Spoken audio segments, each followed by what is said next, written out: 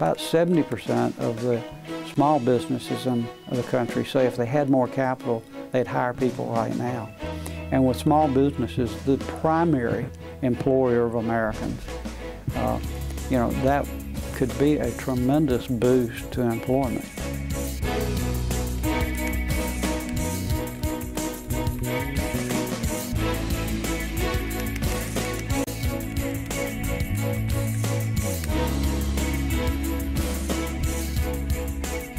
There's something else about small businesses. It's small businesses that create competition. It's small businesses who are normally the incubators or the originators of new technologies and innovation.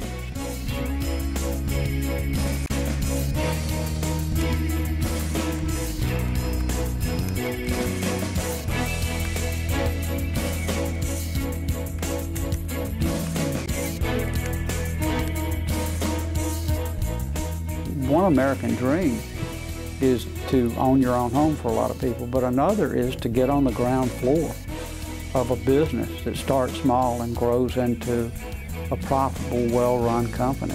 And that's really the story of America.